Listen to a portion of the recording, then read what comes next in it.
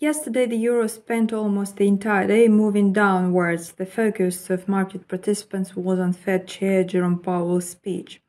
Market participants expected the head of the Fed to comment on the recent US jobs report.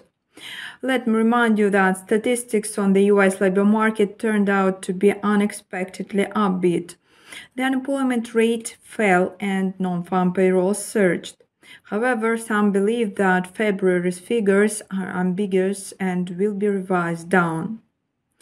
In the meantime, data shows that the US economy remains resilient and job growth is strong. Against this background, Jerome Powell said that further strong labor market reports could prompt the regulator to act more aggressively. As a result, the dollar rallied, thus putting pressure on risky assets, including the euro and the British pound. As for the current situation, it is difficult to predict whether bulls or bears will take the lead. The euro may well recover from the downtrend initiated in early February as part of a correction. Alternatively, the US dollar may extend losses.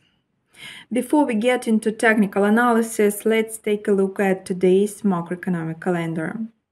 It includes speeches by ECB and Bundesbank officials. Traders may also take notice of speeches by Fed members.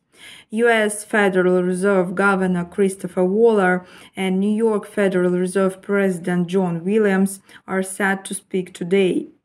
Most likely they will stress the need to further raise interest rates. This, in turn, will support the greenback, so one should count on a steep rise in risky assets in the second half of the day. Given that the calendar is bereft of any macroeconomic indicators, it will be possible to be guided by the nearest resistance and support levels. And now let's consider the euro-dollar pair from a technical point of view. According to the 1-hour chart, it is worth focusing on the range limited by the levels of 1.0672 and 1.0764.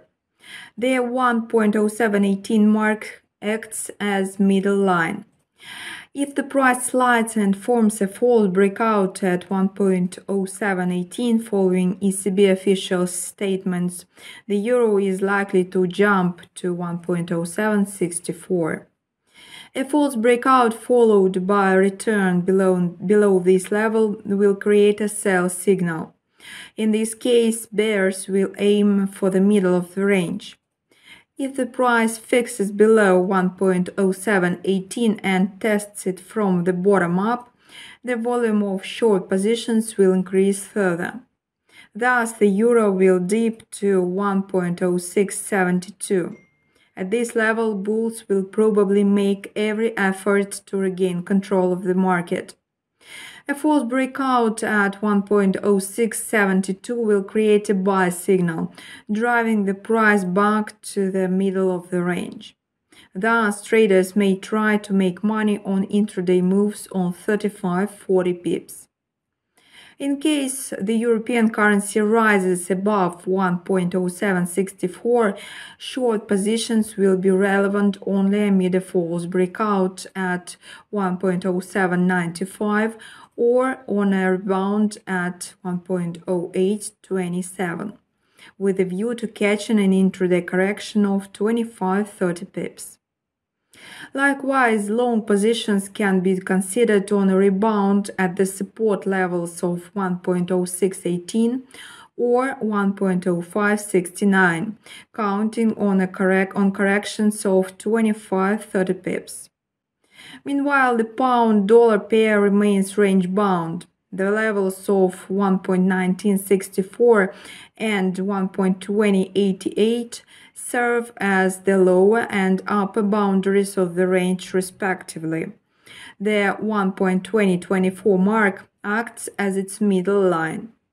A false breakout at 1.2088 will make it possible to go short and lock in part of the profits at 1.2024. If the price breaks through this mark and tests it from the bottom up, an additional sell signal will be generated. In this case, the pound sterling will most likely dive to 1.1964.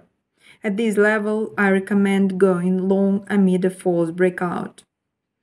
Long positions on a rebound can be considered at 1.1881. The most likely scenario is that the pair will continue trading in a wide sideways range. However, if the price gets out of it, short and long positions on a rebound will be relevant at 1.2041 and 1.1881 respectively. Best of luck!